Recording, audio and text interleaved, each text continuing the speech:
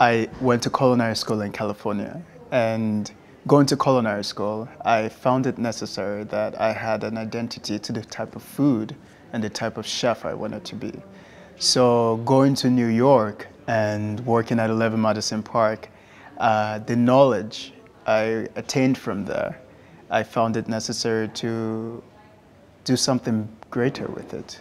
And moving back to Nigeria was one of those things. I found that it was necessary to use my talent, use what I have learned to do something greater for my country. So Itan is a restaurant that we've conceptually is going to be serving modern Nigerian food.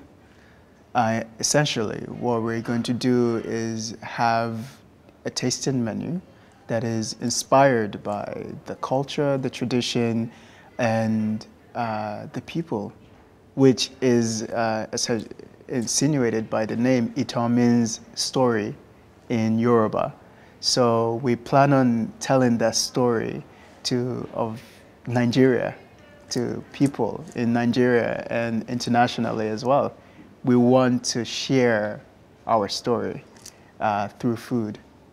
Dunedin, first of all, I'm so excited to be here. I'm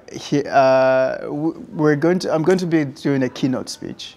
We're going to talk about how my journey as a chef and how food design has played a major role in my path becoming a chef, and how I'm using design thinking in my restaurant concept and the building of the restaurant in Nigeria.